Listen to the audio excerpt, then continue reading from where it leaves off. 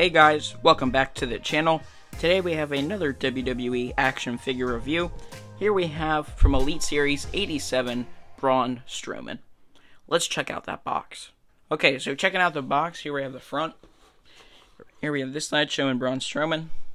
Here we have the back, going over career highlights and whatnot. If you want to read it, go ahead and pause the video. Says everybody else in the set. Another picture of Braun Strowman. So, let's get him unboxed. Okay, so going over Braun Strowman's accessories. Starting off first, he comes with chokeslam hands in black tape. So, do a chokeslam with these hands.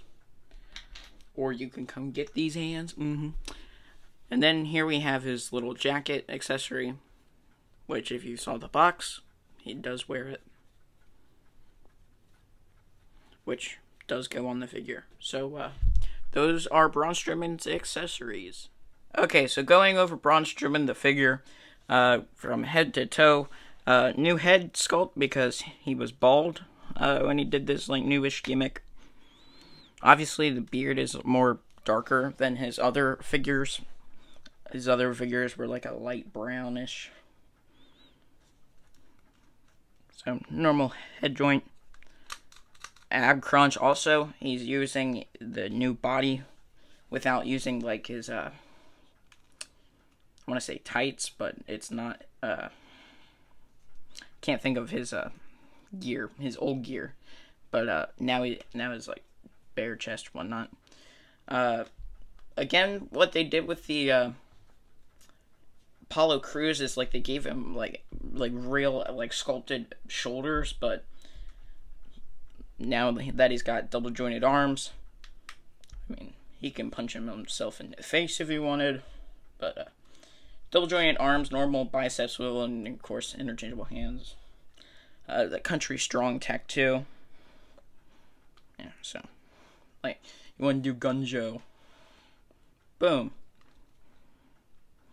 But same thing over here, just other tattoo. Minus the Superman logo. Got this this neck tattoo, which is actually new on his other figures. He did not have this. He also had a tattoo like right here. It was like a needle, I think, or something like that. He still got the back bicep tattoo. And then going over his pants, like all of his gears, like new sculpted, like really detailed pants, and then blue, chocolate colored boots, kind of. That's the figure. I do have another one, but I'm currently working on fixing that one because I tried converting it into a bald head sculpt, but I bought a basic, so just gonna swap heads. So, there's Braun Strowman. Oh, and going over his jacket, it does go on. Also, it has no Velcro, so you can't close it.